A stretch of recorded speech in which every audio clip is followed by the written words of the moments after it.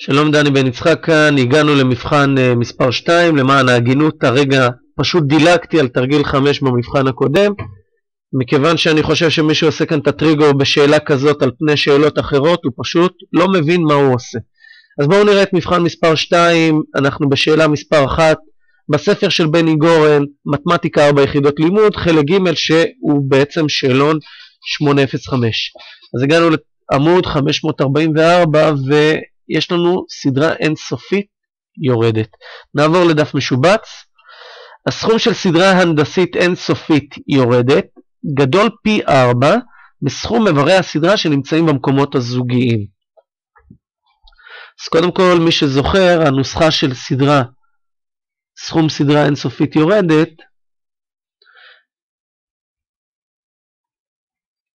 הנדסית, יותר נכון, הנדסית אינסופית יורדת. אז הנוסחה היא A1 חלקי 1 פחות Q. זה אומר, לוקחים את האיבר הראשון חלקי 1 פחות המנה. עכשיו, אומרים לי כאן סכום איברי הסדרה שנמצאים במקומות הזוגיים. סכום אינסוף האיברים של האיברים במקומות הזוגיים.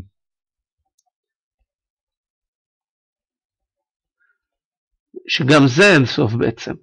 מה שאני צריך לדעת, האיברים במקומות הזוגיים בתוך הסדרה הזאת, האיבר הראשון זה A2, ומה שצריך לזכור שקפיצה אחת מזוגי לזוגי אחר זה Q בריבוע.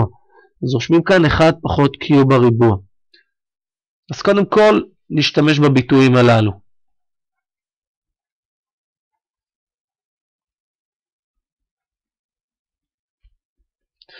ואז בואו נסתכל מה המשפט הראשון אומר.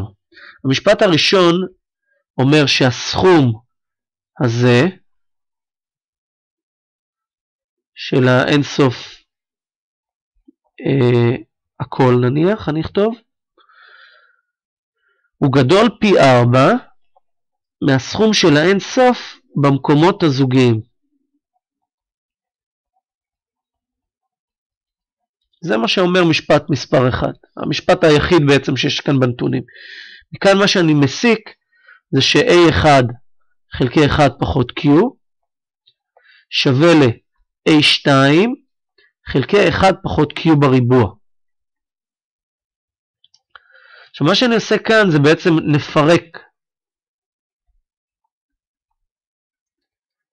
את הביטוי הימני באגף ימין,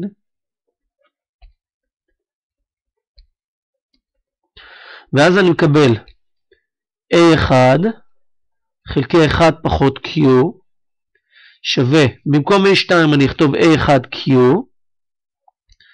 חלקי, שימו לב שלמטה זה בעצם כפל מקוצר, 1 פחות Q, 1 ועוד Q.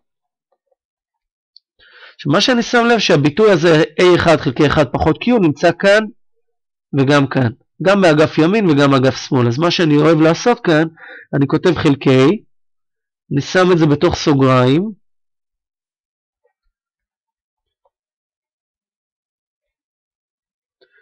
ואז כשאני מחלק את שני האגפים, מה שאני מקבל בצד אחד, צד שמאל, אני מקבל פשוט 1, מאוד חשוב לשים לב ביטוי חלקי עצמו, ככה כתבתי את זה במפורש, נותן לי 1, וכאן קיבלתי Q חלקי 1 ועוד Q.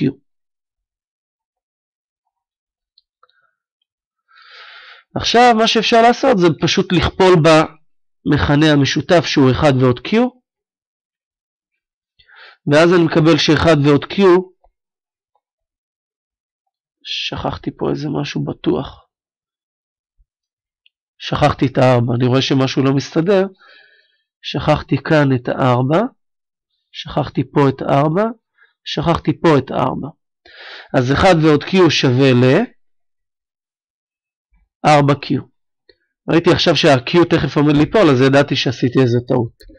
אז בואו נראה עכשיו את ה-Q הזה, אני אעביר לאגף ימין, אני אקבל ש-1 שווה ל-3Q, ומכאן אני יודע ש-Q שווה לשליש.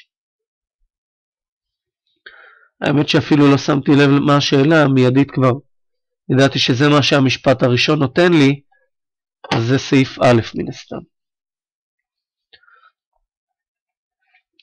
ב' מצא פי כמה גדול הסכום של הסדרה הנתונה בסכום איברי הסדרה שנמצאים במקומות האי-זוגיים. כשאומרים לי משהו פי כמה ממשהו אחר, אני בעצם עושה חישוב של יחס. אז סכום הסדרה האינסוף הכל נניח, חלקי הסכום של האינסוף במקומות האי-זוגיים.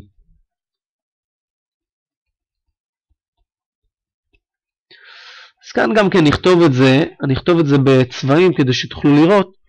הסכום של הכל כמו שראינו זה A1 חלקי 1 פחות Q, והסכום של האינסוף במקומות האי-זוגיים זה A1 זה האי-זוגי הראשון, חלקי 1 פחות Q בריבוע שזה המנה, Q בריבוע זה המנה בסדרה של האי-זוגיים. ואז מה שאני מקבל זה בעצם, נכתוב את זה לאט לאט, תשימו לב, אני מעתיק את הביטוי הראשון, אני יודע שגם תלמידים טובים כאן נופלים, כפול ההופכי של הביטוי השני.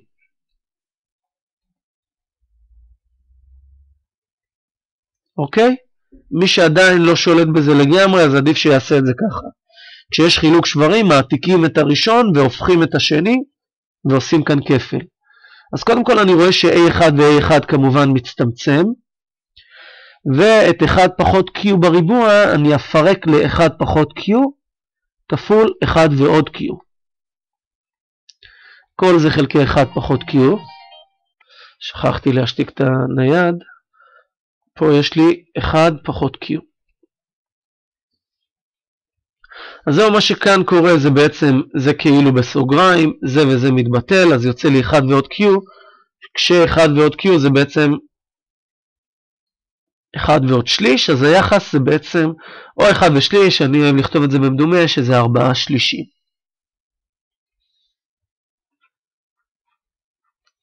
עכשיו אפשר לענות תשובה מילולית אם אתם רוצים.